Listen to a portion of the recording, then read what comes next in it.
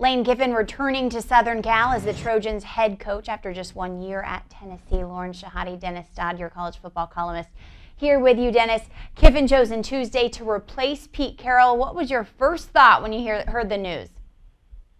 Shock and awe. Yeah. I got off a plane last night and I had a text waiting for me that said Lane Kiffin had been hired at USC, done deal. I thought someone was playing a joke on me. I had to call and make sure and say to this guy, "Are you serious?" And I think that's what the rest of the college football world was thinking. This is a guy with, beyond the fact that, Mike Garrett, the AD, stepped in it again in the coaching search the last time he got lucky with Pete Carroll. Lane Kiffin is a 12-21 coach, who has as many secondary violations of Tennessee as he did victories last year. And not to mention all his tweaks of rival coaches and programs. This is going to be very interesting, I think, is the best way to put it. You mentioned athletic director Mike Garrett. Can Mike Garrett and Lane Kiffin win together? And I asked you that question because I already read your column. What do you think? Well, they can't win together because whoever he hired, I think Mike Garrett is gone. Their president, Steve Sample, is due to retire this year, and logically thinking, you would think whoever came in there as a new president would to bring his own AD. Certainly, since Mike Garrett has put this program, is going to put this program on probation in football. They already have the self-penalized situation in basketball.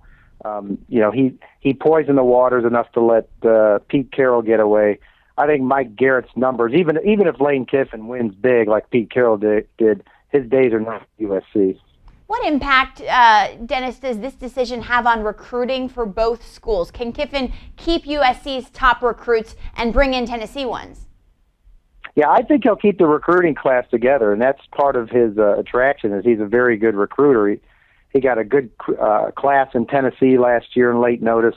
He was at one point in the offseason the #1 rated class at Tennessee. So the thinking is that he'll be able to wrap up this class. There were so many kids that were starting to look elsewhere, that had committed to other schools, that USC was in danger of losing this recruiting class.